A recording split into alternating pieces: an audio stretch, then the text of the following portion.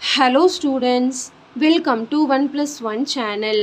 இன்னைக்கு நம்ம வீடியோல 8th standard chapter 4ல example 4.16 பார்க்க போறோம்.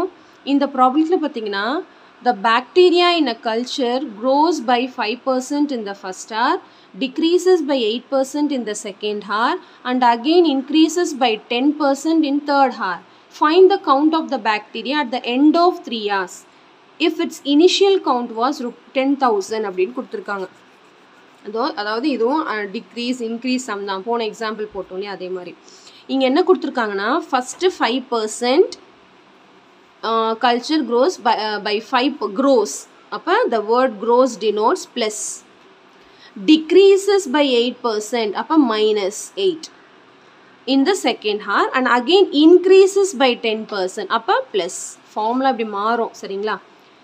இப்போ R வந்து தெரிஞ்சிருச்சு. 5%, 8%, 10%. plus 5 minus 8 plus 10. அது தெரிஞ்சிருச்சு. அடுத்து என்னன்னா find the count of the bacteria at the end of 3 hours. அதாவது ஃபியூச்சர் கேட்குறாங்க. end of 3 hours. 3 hours முடிஞ்சிட்டு என்ன? அப்போ it is understood A கண்டுபிடிக்கணும்.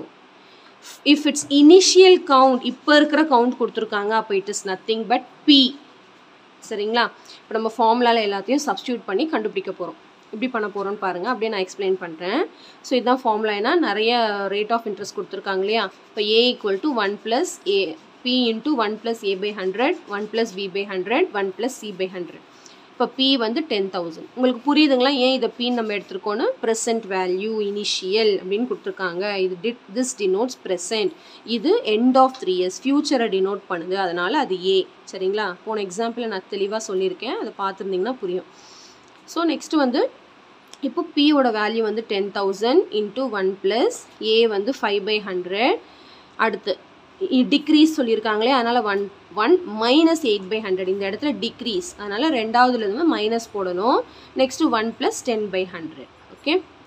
நெக்ஸ்ட்டு இப்போ நம்ம கிராஸ் மல்டிப்ளை. 10,000 அப்படியே வச்சுக்கலாம். 100 × 1 வந்து 100. 100 + 5 வந்து 105/100.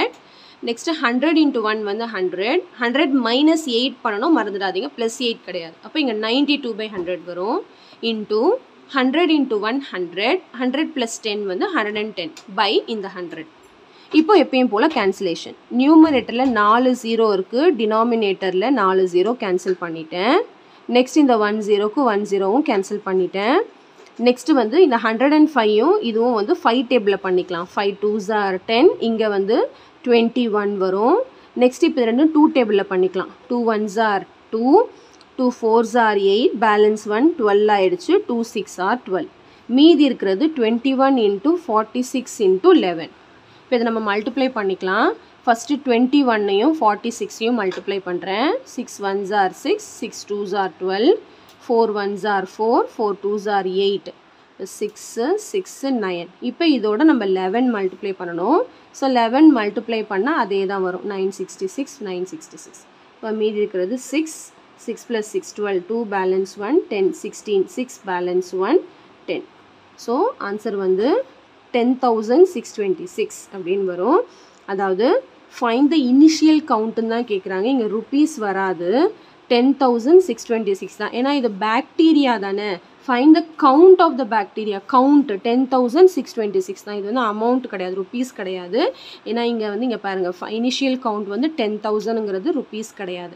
ஸோ இனிஷியல் கவுண்ட் வந்து 10,000 இருந்திருக்கு. 3 ஹார்ஸ்க்கு அப்புறம் 10,626ன்னு ஆயிருக்கு. இங்கே ருபீஸ் வராது. சரிங்களா?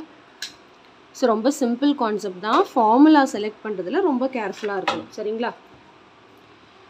ஸோ கண்டிப்பாக இந்த சம் நல்லா உங்களுக்கு கிளியராக அண்டர்ஸ்டாண்ட் ஆயிருக்கும்னு நினைக்கிறேன்.